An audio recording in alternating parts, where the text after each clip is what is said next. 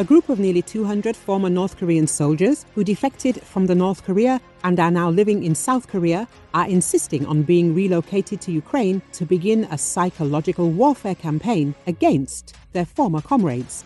According to SCMP, each of these soldiers has between 7 and 10 years of military experience. Now they are seeking to use their insider knowledge of the North Korean army to undermine and demoralize the troops that will fight against Ukraine by exploiting their psychological vulnerabilities. We are all military veterans who understand North Korea's military culture and psychological state better than anyone else, said 69-year-old An Chang-il.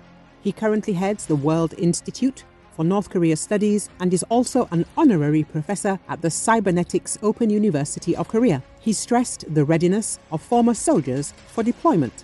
We are willing to go anywhere to work as psychological warfare agents, through loudspeakers, distributing leaflets and even acting as translators, said An Chang-il. Lee Min-bok made his appeal directly to the Ukrainian government, publishing an open letter to the Ukrainian embassy in Seoul. The former military man asked President Volodymyr Zelenski to help rescue North Korean soldiers whom he called cannon fodder. North Korean soldiers are there essentially as mercenaries, but we could go as volunteers on a goodwill mission. Simply, our presence in Ukraine could significantly affect the morale of the North Korean troops, says Lee Min-bok. So far, the Ukrainian embassy in Seoul has not responded to the proposal, and the South Korean Foreign Ministry referred the matter to the Unification Ministry, which has not provided any comment. North Korean soldiers can find hope and courage in our presence in Ukraine, which will inspire them to cross the border in search of freedom, Lee Min-bok wrote in his open letter. The group's proposal is said to reflect the collective views of some 34,000 North Korean defectors in South Korea, many of whom are deeply concerned about North Korean troops being sent to Russia. According to An, if North Korean soldiers are captured by the Ukrainian armed forces, his group can persuade them to defect to the south.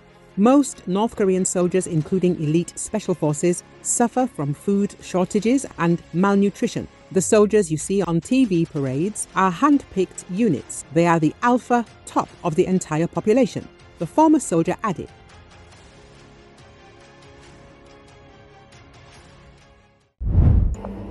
Israel achieved all its objectives in its attack against military targets in Iran, Prime Minister Benjamin Netanyahu said, while Iranian leaders said the country would respond to the strikes.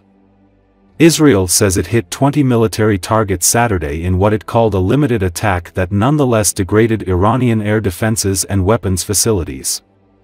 "We have severely struck Iran's defense capabilities and its ability to produce missiles," Netanyahu said Sunday at a memorial for the victims of the October 7, 2023, Hamas attack on Israeli communities near Gaza. "The attack on Iran was precise and powerful, achieving all its objectives," Netanyahu said. Due to the Israeli strike, Iran will probably not be able to supply Russia with new ballistic missiles anytime soon. An important consequence of the Israeli strikes on Iran is that Iran will not be able to supply ballistic missiles to Russia for many months until it restores its production capacity, writes Israeli Middle East expert and Haaretz journalist Anshel Pfeffer in X. In addition, Tehran will no longer be able to supply ballistic missiles to Hezbollah and Houthis terrorists. According to media reports, Israel has disabled 12 installations that are used to produce fuel for ballistic missiles, which make up a significant part of Iran's arsenal. It may take at least a year to produce new installations. Iranian President Masoud Pezeshkian told Iran's Council of Ministers on Sunday that the country will give an appropriate response to the strikes, state media reported.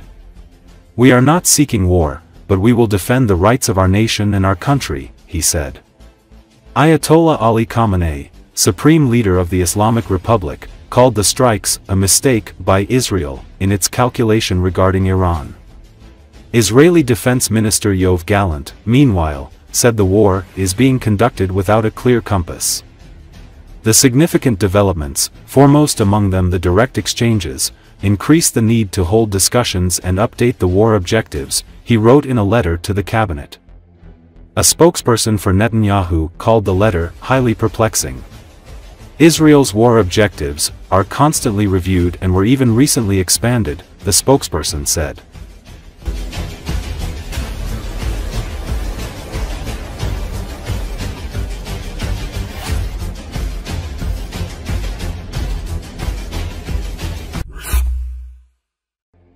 An Israeli military helicopter was seen over southern Lebanon Sunday, as smoke plumes dotted the border where Israel launched a ground invasion earlier this month after nearly a year of almost daily exchange of fire between Hezbollah and Israel. Elsewhere, 2 Israeli strikes killed 8 people in Sidon city in southern Lebanon, with 25 wounded, according to Lebanon's health ministry. One strike hit a residential building, according to footage taken by an Associated Press reporter. The Israeli military said 4 soldiers, including one from the military rabbinate, were killed in fighting in southern Lebanon, without providing details. It said 5 other personnel were severely wounded. An explosive drone and a projectile fired from Lebanon wounded 5 people in Israel, authorities said.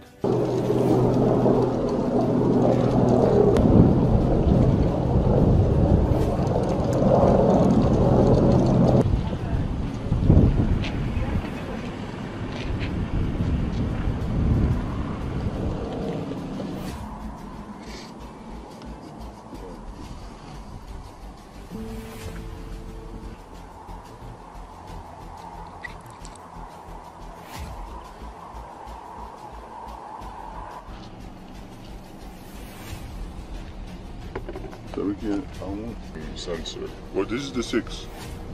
Yeah. So this is different sensor, right? It's basically the same, really. Yeah. What's the